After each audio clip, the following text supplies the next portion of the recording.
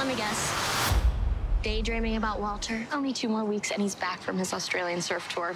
A perfectly bronzed boomerang returning to me.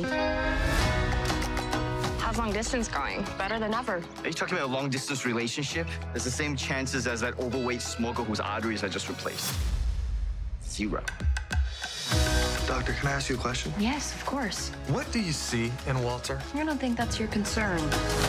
How are you doing? I just feel so confused. I'm used to making hard decisions as a doctor. But as a teenager, you weren't supposed to be back until next week. I wanted to surprise you. It's not so simple. G'day, mates.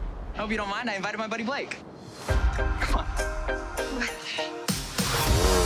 So this Nico guy, isn't he like a bad boy? And isn't he like your patient? Why don't I take you to my favorite spot in the hospital?